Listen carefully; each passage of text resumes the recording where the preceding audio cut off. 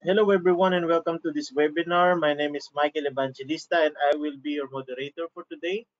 Just few reminders that you are in listen-only mode to avoid unnecessary background noise.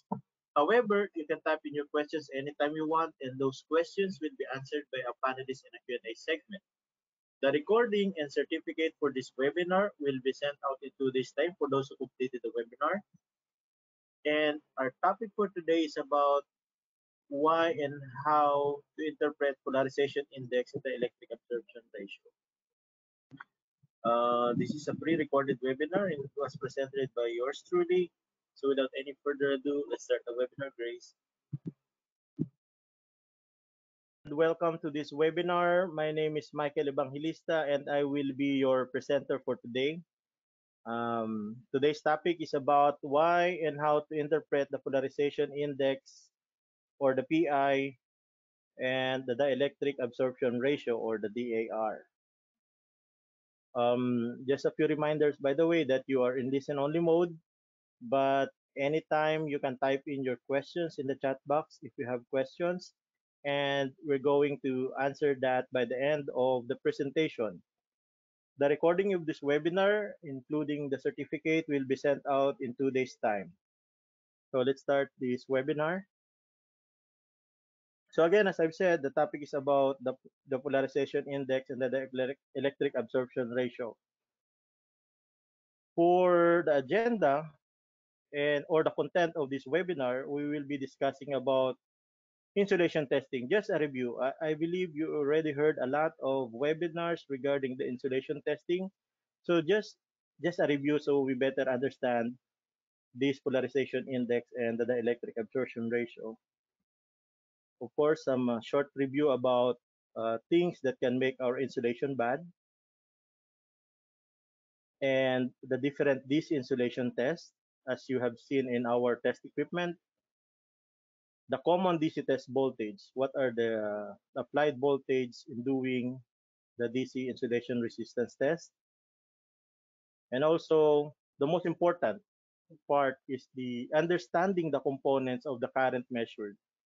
It is really important to understand what are those current, what are the components of those current that we are measuring, and what is the important part that we need to measure. And also, um, because I want to compare the polarization index with the spot reading test. So we'll be discussing shortly about the spot reading test. And so we go to the main topic, the polarization index and the electric absorption ratio. So I will be giving also an example of a test and how to analyze them. Okay. So to review first, basically this insulation testing or this DC insulation testing is basically from the Ohm's law. And we all know that the voltage is equals to current times the resistance. And since we are getting the insulation resistance, so we have the R here is equals to voltage divided by the current. So we know that the resistance is directly proportional to voltage and inversely proportional to the current. So meaning if I want to measure higher resistance, because that is directly proportional to voltage, so I need a higher voltage. And during measurement, if I got a high current, meaning I will have a low resistance reading because that is inversely proportional. Please take note of that.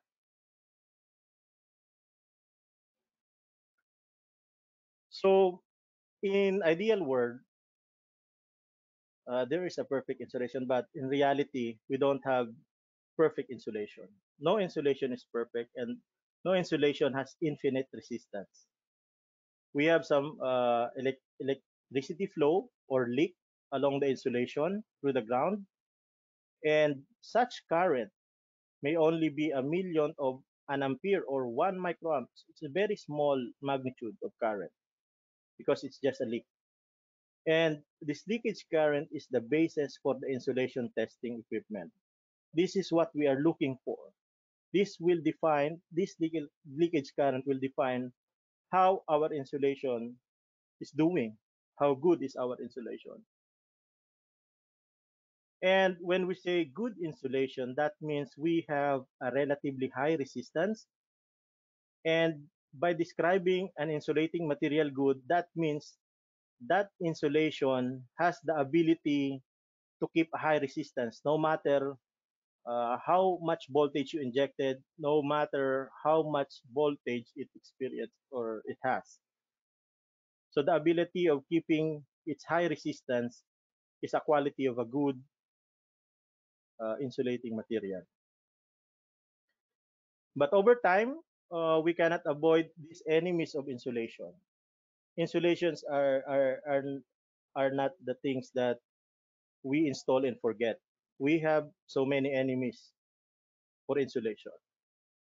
You have the mechanical damage, you have the vibration, you have the excessive heat or cold, you have the dirt or oil, you have corrosive vapors, you have moistures from processes, and even the humidity on a muggy day. It will make our insulation bad. And over time, all insulation will fail because of the mechanical stress, electrical stress, and even the pollution in the environmental stress. So if we don't do anything, if we don't detect this deterioration, what will happen? Of course, it will increase the possibility of electrical shock or worse, death of a personnel. Also, it increase in the possibility of electrically induced fires. And of course, the expected lifetime of your equipment will be lessened. It will reduce the age. It will increase the aging of your equipment if you don't detect this deterioration. And the most costly things that will happen is the unscheduled downtime. So when we say good insulation, again, we are talking of high resistance. And when we say poor insulation, that is a relatively low resistance. And actual resistance values can vary higher or lower depending on the factors such as temperature and the moisture content of the insulation. We know that the temperature can affect the insulation. The resistance of insulating material decreases markedly with an increase in temperature. And one rule of thumb is for every 10 degrees Celsius increase in temperature, it will halve the resistance. Or for every 10-degree decrease in temperature, that will double the resistance. Please take note of that.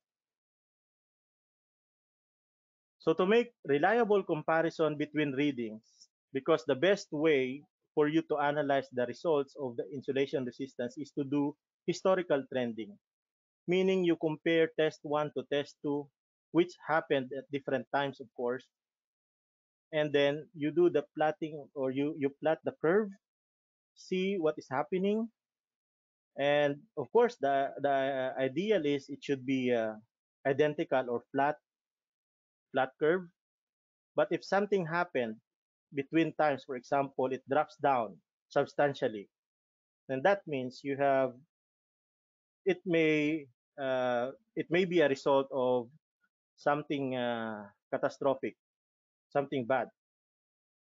So in order for you to have this trending, you need to have a uniform base. That's why you need to correct each reading to 20 degrees Celsius. You need to have a base at 20 degrees Celsius. If you're going to compare things, you need to have a base, and that base for this insulation resistance is the 20 degrees Celsius. So that is how you do the interpretation of the spot reading test. So each time of insulating material will have a different degree of resistance change with temperature. And factors have been developed to simplify the correction of resistance values, that is the temperature correction factor tables, which is available for different types of apparatus and types of insulating material.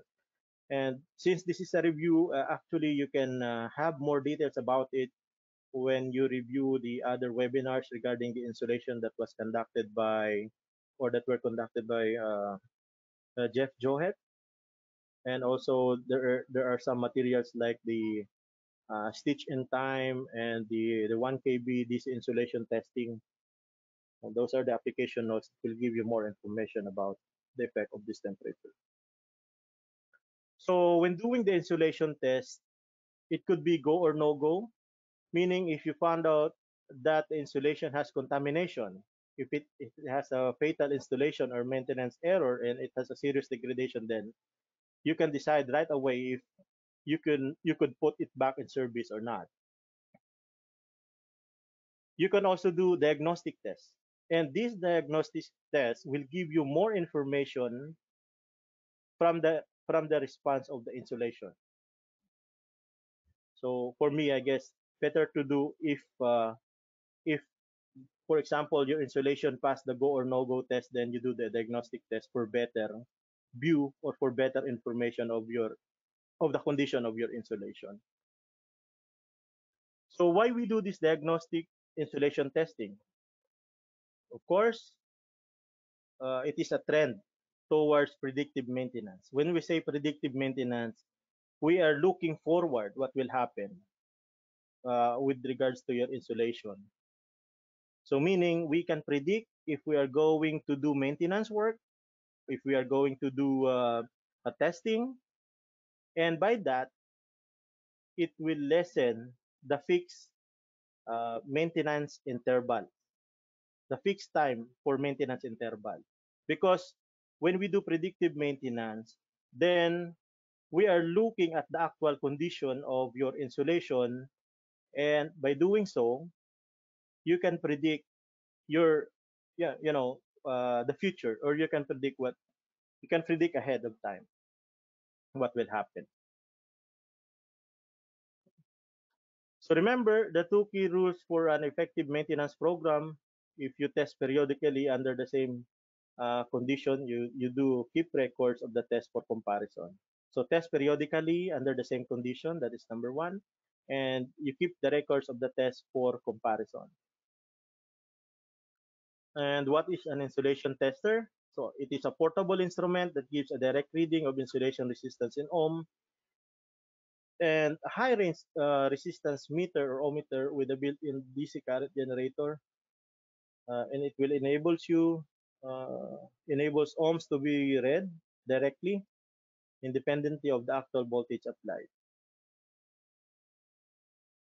So insulation testing, um, how does an insulation tester operate?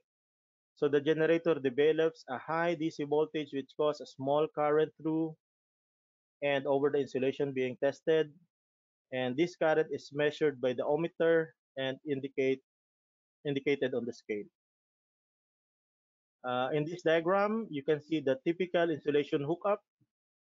So as you can see here, normally we put the negative to the high voltage side or the conductor. In this example, for example, this is a cable, and the positive on the outside sheet of the cable or the shield of the cable here. And the purpose of this guard is uh, if the insulation that you're going to test has the surface leakage, then that could be considered by this guard. So that could be eliminated from the computation. So that will make your computation more accurate. So to understand more about this guard, you can review the webinar that we had for the terminal, for the guard terminal.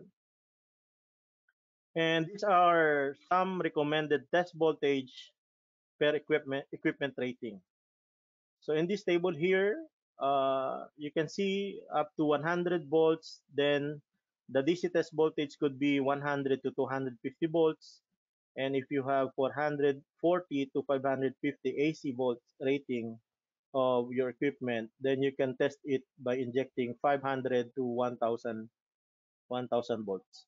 And based on my experience, if you injected more than that or more than that recommendation there, you will hear some sounds from that insulation if you injected more test voltage. And according to the NETA standard, we have this latest table, the table 100.1, wherein on the leftmost column you have the nominal rating of the equipment in volts, and then the middle column will indicate the minimum test voltage you should inject when doing the test for these ratings. And on the rightmost column, you will see the recommended or the minimum insulation resistance in mega ohms. And this is from the NETA standard. And I guess this is free to download. You can see that easily in the internet. Okay. So for insulation testing interpretation, insulation resistance reading should be considered relative. So again, like I've said, it is best if we can do trending of historical data, as you can see in the picture here. So if something happened uh, over time or in between times or between tests, then you will clearly see that you know it will be obvious that there's something happened in your insulation, and we can evaluate the trend of readings over time, and uh, we will be given information or warnings of the problems. Also, reading should be taken the same way each time. So same temperature, that's why we need to correct it into 20 degrees Celsius, for example. Then we can record and factor relative humidity, of course. And we must do it same time interval for spot reading test. If we're going to do the spot reading test, then we need to do it in an interval with time interval. Now, let's go to the components of the current that is measured. So the total current is the sum of these three components. Number one is the capacitive charging current. So this capacitive charging current happens in the first few seconds. So it's very fast because we treat insulation as capacitor because we have insulation or conductor, two conductors, and in between of them we have this dielectric, and so we treat it as capacitor. So this capacitance charging current happens rapidly. Uh, it happens to charge the capacitance, and so we call it capacitance charging current. And we also have this absorption current or the polarization current.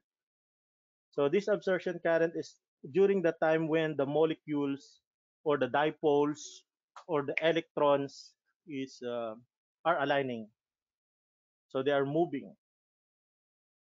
And the most important with our of these three components is the conduction or the leakage current. Again, this is what we are looking for. These are constant currents. And so this is the most important current or the most important component of the three components. Now, to better understand it, let me show you this diagram here of an electrical insulation. So for example, I have a copper wire, and of course I have a conductor which is maybe connected to the ground or the shield of the cable, for example. Or if we make this as a motor, this is the motor frame, and this is the copper wire of the motor or the winding of the motor. And of course, in between of these conductors is insulation. That's why it is obvious that it is a capacitor. Of course, in that insulation, it is composed of molecules or dipoles and electrons, of course. And when an AC voltage applied into it, what will happen? What do you think? Because this AC voltage is oscillating, of course, what will happen? These electrons will move also. Nowhere to go. No constant moving, but they are moving, but not in a constant direction. And of course, the dipoles will rotate or twist something like this because we injected or we applied an AC voltage. This is the effect of the AC voltage in an insulation. Now, what if we applied a DC voltage? So you have the positive on the left hand side and you have the negative on the right hand side. Okay? Of course, those electrons with the negatively charged will be attracted to positive. So it will go to the left-hand side. And when that happens, we call it capacitive charging current because those electrons are moving. So when we define current, that is a moving electron. So when it moves towards the positive side, so that's the time when we have this capacitive charging current. And again, it happens in the first few seconds of its large system. Of course, it will happen in a minute, for example. And if these dipoles will be aligned or realigned, something like this, see the negative towards the positive side, and then the positive charge towards the negative side, then that's what we call polarization. It became polarized. So it happens also the same time with the capacitive charging current, but it will take longer than the capacitive charging current.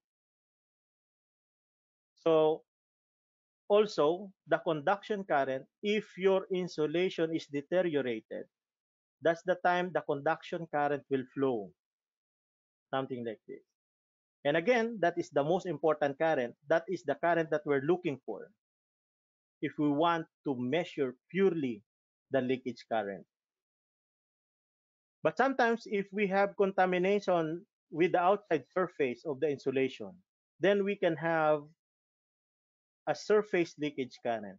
So we have additional current here. And we all know that if we have a guard terminal, that could be eliminated. That could be nulled, something like that, with the computation of the total resistance by using the guard terminal. Okay, so that is happening. So when we look at the magnitude over time graph, so we have y-axis as the magnitude of the current and the x-axis as the time. So when we have this capacitive charging current happens, so you can see here, in a short period of time, but in high magnitude, there is a current, what we call capacitive charging current. And at the same time, if these dipoles aligned, we call it absorption or polarization current. So it's a little less than the capacitive charging, but it happens longer than the capacitive charging current. And when we have this conduction current because of the deteriorated insulation, so as you can see here, there's no end for the conduction current. It will be forever as long as you have this deteriorated insulation. So over time, it will be infinite. See here? So you have a moving electron, then you have a conduction current. And if you have contamination and you miss to clean it, still dirty, for example, you remain it dirty, then you have the surface leakage. So adding up the capacitive current and the absorption current, then you have this purple line here, the total current for the capacitive and absorption current. And if you add up the conduction current, then you can have it here. But remember, the capacitive charging will only happen on the first few seconds, and the absorption current will only happen in the first maybe 1 minute. And the only current that will remain is the leakage current or the conduction current here. So if you have contamination, of course, your current will be a little bit higher if you have contamination. Okay. So in summary, again, what we're looking is this conduction leakage current. So when we do the polarization index and the absorption current, we let this capacitance charging happen first. We let this absorption happen first. Then when they are gone, or when they are something like saturated, for example, then you will have the pure leakage current. That is the what we're looking for when we do the polarization index. So insulation resistance readings, please take note that readings are time dependent. So a test starts when you start the test, you have the capacitive current in the first seconds, and at 1 minute, current is a combination of polarization and leakage current, and after 10 minutes, reading is mainly leakage current. Please take note also that current is temperature dependent. These are the selected test apparatus, for example. So examples of low capacitance devices are the high voltage buses, you have the switch gears, you have the short cable runs, and you also have the small motors. An example of high capacitance devices, you have the large generator, you have the long cable runs, and the large motors. Now, these are the types of insulation resistance tests. The most popular one is the spot reading test. This is the test of the 60 second as, as you are familiar with. So we inject the DC voltage for 60 seconds and get the result. Also, this time resistance method is when we do the comparison over time. But of course, this presentation we will be dealing more of the dielectric absorption ratio, and which is also called the polarization index. So just depends on the time domain. And we have this multi-voltage or step voltage test and the ramp voltage test. So these two, the multi-voltage or step voltage test and the ramp voltage test, are somewhat the same because these tests are based on the principle that whatever voltage you injected, of course, the resistance should be identical or the same. So, for example, it happens that in a certain test voltage, your resistance reading get so much low, then that means that insulation is having a problem or a voltage dependent. Okay, but again, like I've said, we will be talking more of the dielectric absorption ratio. And if you have our MIT or Megger insulation tester or the S1, then these are the dielectric absorption ratio and the polarization index. So the good thing with our equipment is that if you get this PI, then you can already have the dielectric absorption ratio. So the spot reading tests are these test modes here, the IR and the IRT. So normally what we are doing is we inject voltage for 60 seconds, and then we get this value at the 60 second. So with the spot reading test,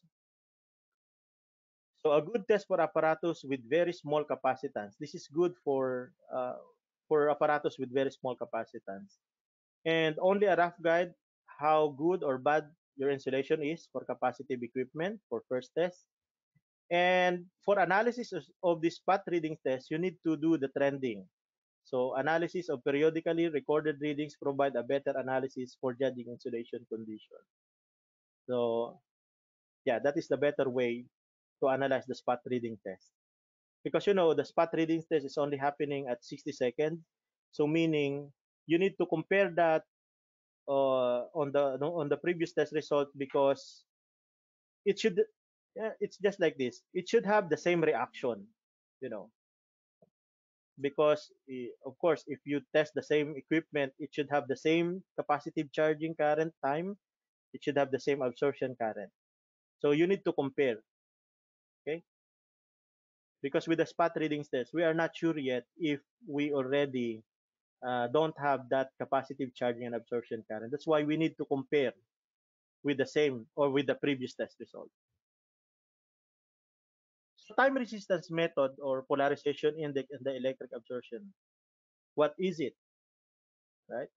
So PI and DAR are fairly independent of temperature and can give conclusive information without records of the past test. Meaning you don't have to trend this. You don't have you don't need the historical data. This is diagnostic insulation testing. And it is based on the absorption effect of good insulation compared to that of moist or contaminated insulation. When you have a good insulation, it will show a continual increase in resistance over time, 5 to 10 minutes. Okay? And these are the tests, the DAR and the PI.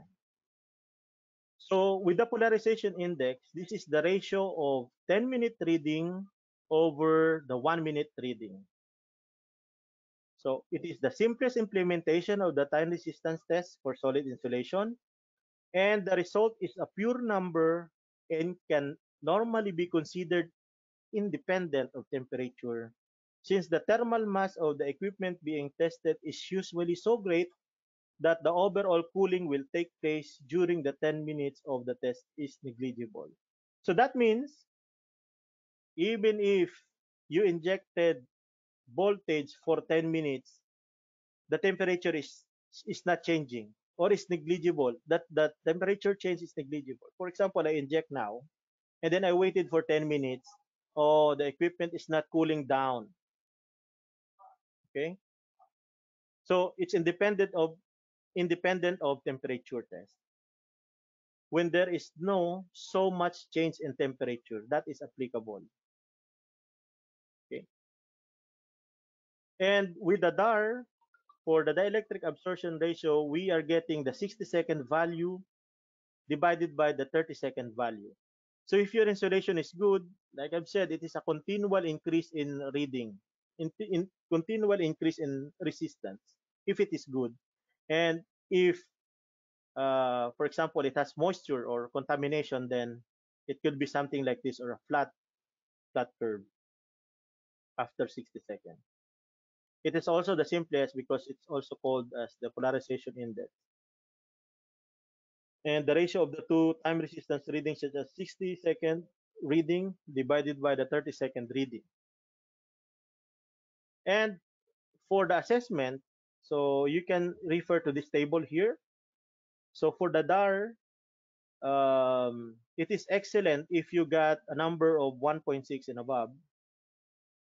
It is good if it is 1.4 to 1.6, then it is questionable if it is 1 to 1.25. Okay. So looking at the example here, let's take a look at the polarization index of a good insulation. So here in my example, I got 10 mega ohm at 1 minute value.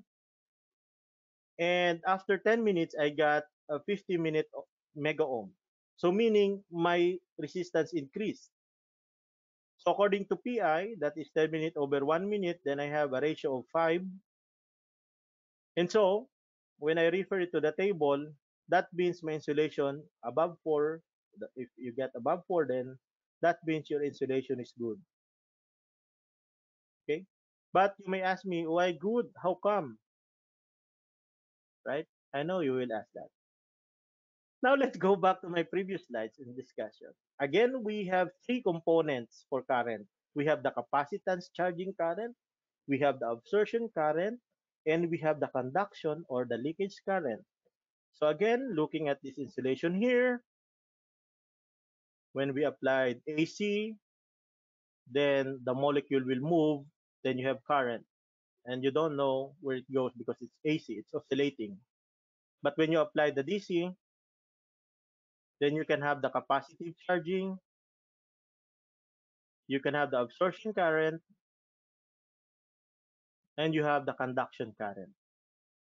But again, if you have a surface leakage, then you can have contamination, or you have contamination, then you will have this current or contamination or the surface leakage current. Now, again, looking at the time diagram, we have the magnitude over time diagram. Capacitive charging current happens on the first few seconds, as you can see here. And the absorption current will happen maybe longer than the capacitive current, but it goes down over time because that's the time when these dipoles aligned already. And you have the conduction current and you have the contamination current or the surface leakage current.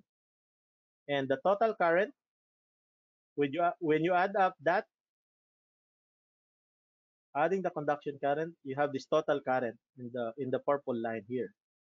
See here, at this period of time, I got a leveled current, meaning I will only have a pure leakage current. This current from the capacitive charging and this current from the absorption current is no longer uh, is cannot is no longer available in my reading. I am only reading after 10 minutes my leakage current. And of course, when the equipment is in service, that's the real thing. That's what will happen. And if you have contamination with your insulation, then this current will be a little bit higher. Okay. So meaning this result here when I have a small current, That is a good insulation because I don't have any contamination. But again, I have a leakage current, which may be a tolerable one. But if I have contamination like moisture, dirt, for example, with my insulation, then this current will increase a little bit, the total current here. Because these two, the conduction current and the surface leakage current will add up. That's why I have a higher current here. And again, after 10 minutes here, I got a leveled current. No more effect from the charging current, no more effect from the absorption current. That's why I need this 10 minutes for my polarization index. So this is my summary again of the component of the currents. So that's the answer. How come? Why is it good? Because number one, it is more than 5. And according to the table, it is good. Okay. So why good and how come? The answer is because at the start of the test, I have capacitive current, which I seen in the first second. And at 1 minute, current is a combination of polarization and leakage current. And after 10 minutes, reading is mainly leakage current. So at first, 1 minute, I got more current. So again, when we go back to the Ohm's law, if I have more current, I have less resistance, right? So more current, less resistance. But after 10 minutes, because I don't have the capacitive charging current, I don't have the absorption current, then that means I have less current, and that less current will give me high resistance value. But if, for example, I have moisture and dirt, this is an example of the questionable insulation then. So 10 minutes over 1 minute, I just got 2, ratio of 2. That's why if I have 2, then the result is questionable. Meaning to say, if it is questionable, then I have to do more. I have to do another test. Maybe you can do tan delta test. Maybe you can do insulation power factor test, or you can do AC, or you can do the electric discharge test. So in this example, this is questionable. And how come? Again, at first I have capacitive, and after 10 minutes that is gone. At second or at 1 minute, current is combination of polarization and leakage current. And at 10 minutes, supposedly I am expecting that is only a leakage current. However, I have contamination. I have dirt. That's why I still got a low resistance reading after 10 minutes. That's why this example here or this graph here will shows that my insulation is questionable. Okay, so meaning I got more current, and when I have movement of electron, that's constitute a current. So if you have moisture, you have a lot of movement of electrons. So why we do this test? A summary of my presentation. So time resistance method, this is if you want diagnostic testing. This PI and DAR is a must if you don't have past test result or historical data, or if you have large system that a change in temperature is impossible, meaning not impossible, but it's negligible, or the change in temperature over 10-minute period time is negligible. So you can do this polarization index test. And if you want to measure just purely leakage current, so if you want to consider just purely leakage current, then you must do or you do this PI or DAR. Okay? So that brings me to the end of this presentation. So if you have any questions, sir, you can type in the chat box and we'll answer it for you. So thank you so much for listening. And again, if you go to our website, you can see this guide, a guide to diagnostic insulation testing above 1 kV. And all I said, you can read it from here. Okay. So now let's go on to the question and answer.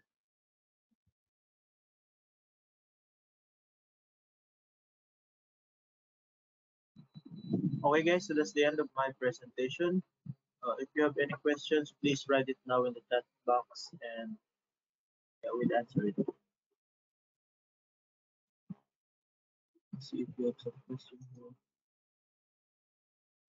Okay. One question here from Nito.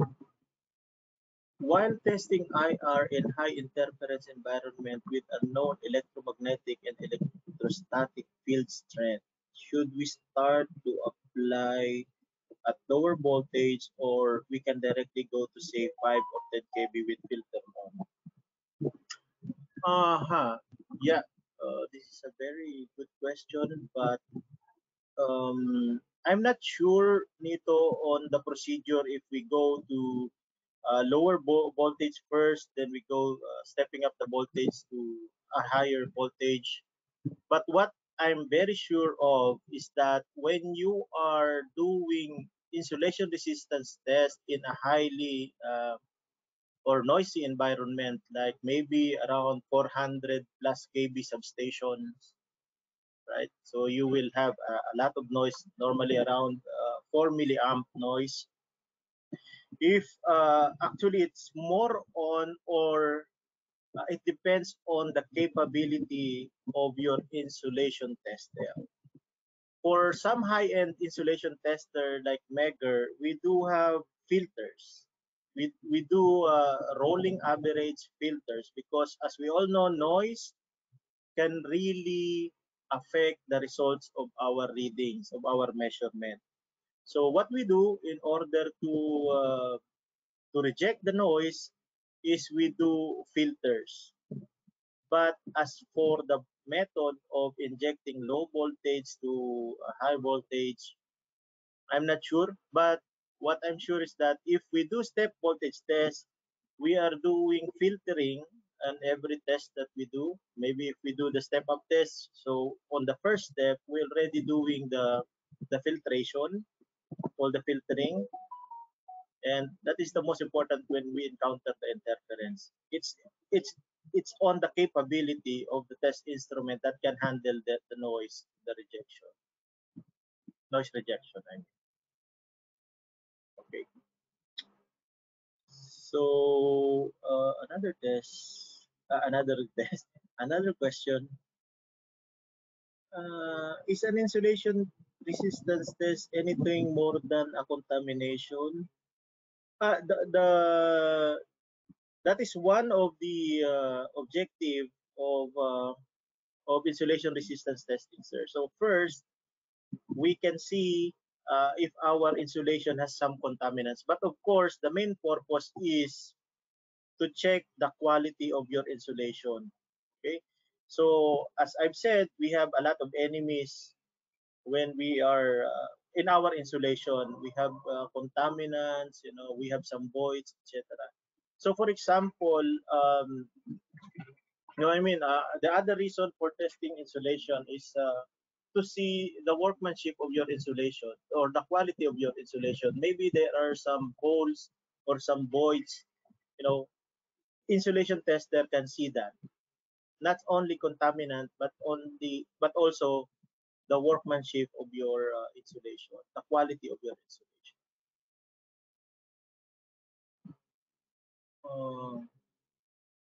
Another question.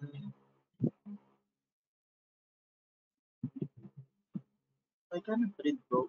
Can you? Because it's not complete in my view here. Okay, Michael, I will read for you. I cannot expand the view. Okay. The next question is, I think you already explained what procedure test DAR, what procedure test DAR. Yeah, it's in the presentation. It's 60 seconds over 30 seconds. Yeah. Next is, what is the further test should we conduct if DAR or PI or DAR is not up to acceptance criteria?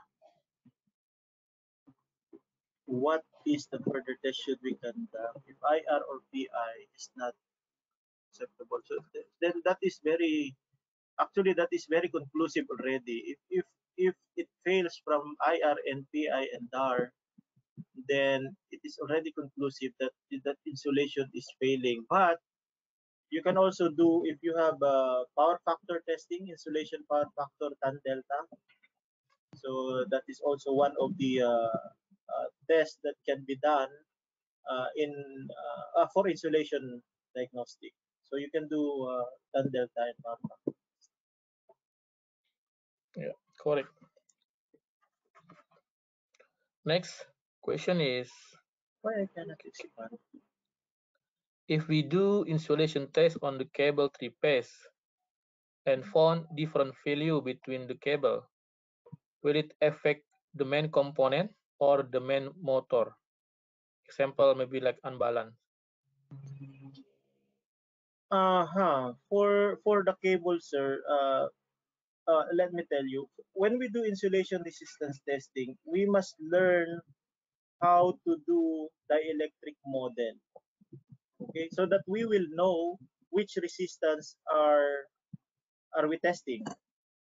For example, let me try to share my screen. I just want to write on this language. How can I do?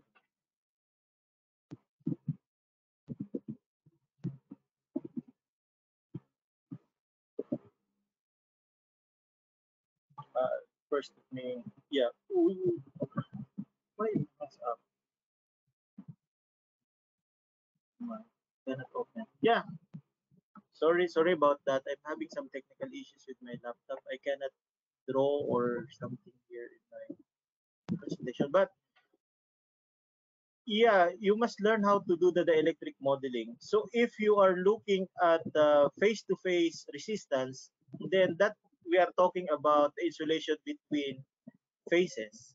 Right? So if we are talking the insulation between face to ground, then we are talking with the insulation between face to ground. So if that fails, that means a leakage current is flowing from face to ground.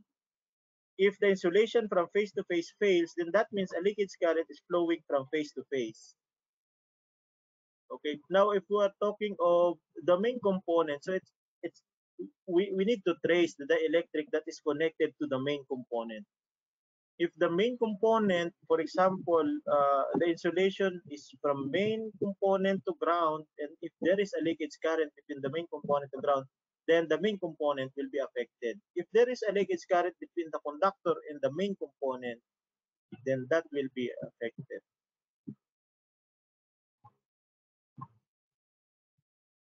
But please take note that for cable, we have different criteria. If you look at the stitch in time booklet, uh, the minimum resistance for cable is discussed in there. I just I don't know why my screen just hung up, but yeah, in the stitch in time, sir, you can look at the cable and there is a formula to compute for the minimum resistance for cable. It has in the formula you can see some logarithmic function in there. So for the cable, it will be different. So the minimum resistance will be uh, per 1,000 feet, if I'm not mistaken, or per 1,000 meter, if I'm not mistaken. So that computation or that formula will apply in a certain range, in a certain length. Because if we are talking of cable here, and if we are talking a very, very long cable, that will be highly capacitive cable, and probably the instrument is not enough, or the power from the instrument is not enough to handle that capacitive current.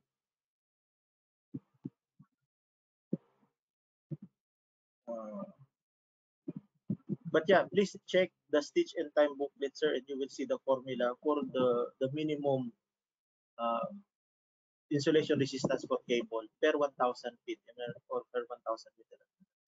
I remember correctly. Sorry, my computer here hangs up, so I cannot open and share the stitch and time, but you can download it in the website, from the website.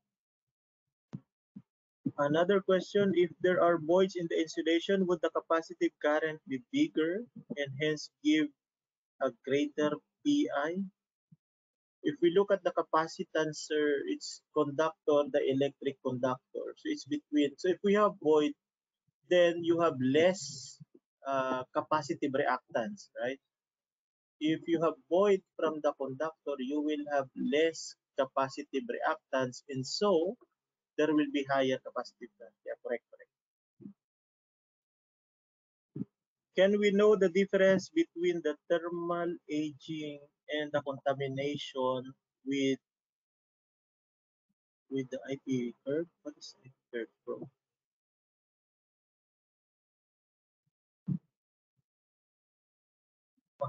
Can we know the difference the thermal aging and the contamination?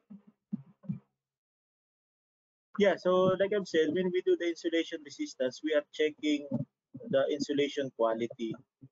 So since we have a lot of enemies, it can go to deterioration. Yeah, it will deteriorate. Insulation will deteriorate and will be it will increase the aging through thermal or the heating effect. And that could be seen by our insulation resistance testing.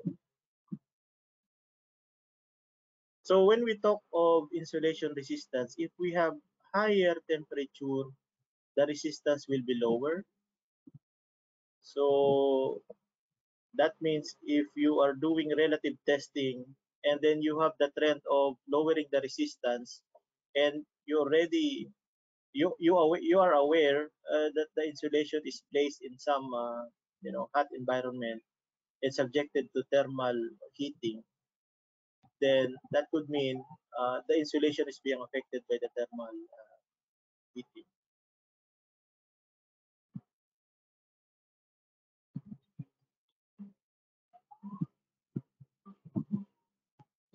I'm not sure of the IP curve. Uh, Hello, bro. I'm not sure if you can still hear me. Hello. Yes, but just has just disappear a little bit. But now okay. Yeah, because my computer hangs up here, so I don't know why. Oh, now it's okay, Micah. Yeah.